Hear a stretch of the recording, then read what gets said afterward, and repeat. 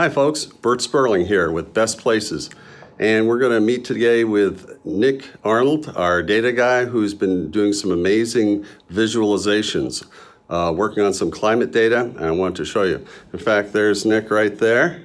Great.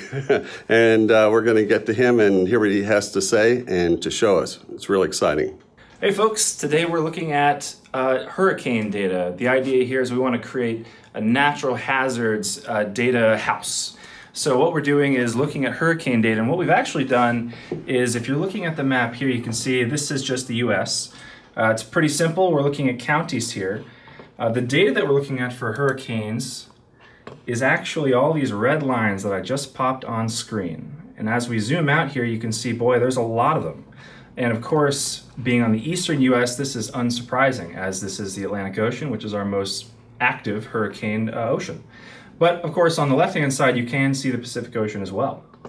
So you can take these lines and we can try to figure out how many hurricanes are happening in a certain place. And in doing so, you can make a really interesting, this is called a Chloropleth visualization. And basically, we say, okay, on the eastern United States, it makes sense. You've got higher, more intense colors. That's where more hurricanes occurred. So you can take a really interesting data set like the storm tracks, and you can create a really more useful Chloropleth data set from the maps here. Wow, that's really cool, Nick. Now, you've got another thing, and that's storm surges. Mm-hmm. This is just where the hurricanes are hitting, but the storm surges are the effects of that and how it's hitting the coastal area. Can we see a visualization of that? Absolutely. Let's take a look at storm surges. Okay.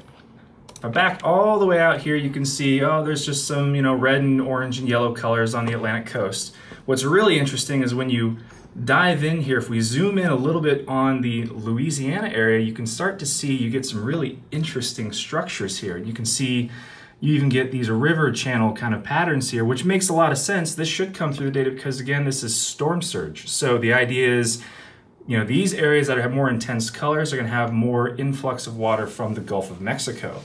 Obviously, that's a waterway area to be concerned about here. Wow, and these are the things we're reading about in the news almost on a daily basis, where people are affected by high tides and the water inundation that comes with that.